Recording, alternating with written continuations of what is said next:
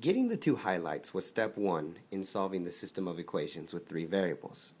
I have a highlighted function here, I have a highlighted function here. Well, your next job is to take these two functions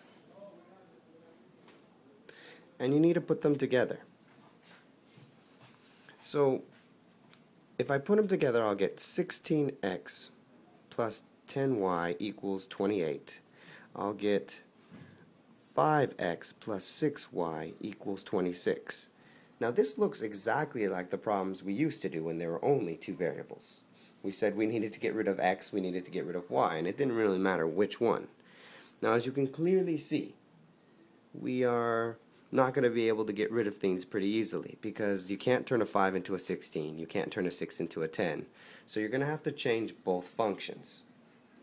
The way you're going to change both functions is you just find one letter that you want to get rid of.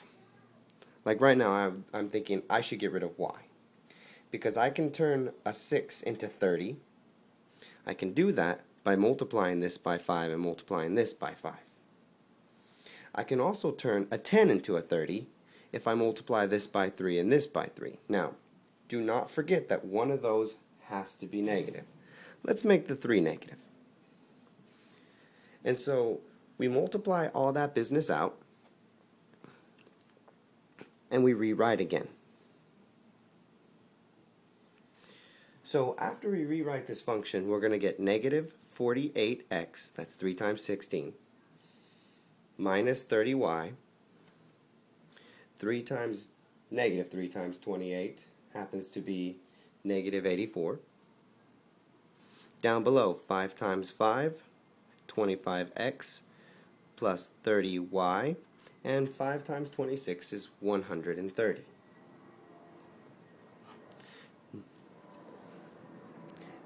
Now we can add these together. We can say, okay, a negative 48, a positive 25x, you add that together, you're going to get negative 23x. Your y is eliminated. You add 130 to a negative 84, you're going to get 46. And then you solve for x. You say, alright, divide by negative 23, divide by negative 23, that's the inverse. Therefore, x is going to equal negative 2.